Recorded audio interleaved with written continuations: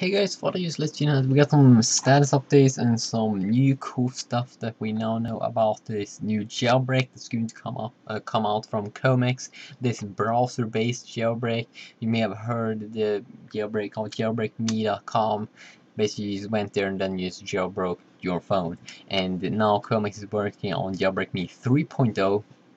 And it's kind of powerful because it will be able to like jailbreak all of the iOS devices from the iPhone 3GS to the iPad 2, and that it will support this jailbreak will support iOS 4.2.1 to this new one, iOS 4.3.3. So as you can see, it's a pretty powerful jailbreak, and the cool thing about this jailbreak when it will be released is that it's going to be like the first jailbreak that will be able to jailbreak iPad 2. Now I'm not sure if this is a fettered version or unfettered, but I suppose it's an unfettered version because I don't think that they would do that much work if it was also a fettered version, but it is kind of cool. And what they're doing here in this jailbreak is that they are doing a new approach called Union FS approach instead of using that old stashing approach, and this will like reduce the time it will take to jailbreak you on an iOS device.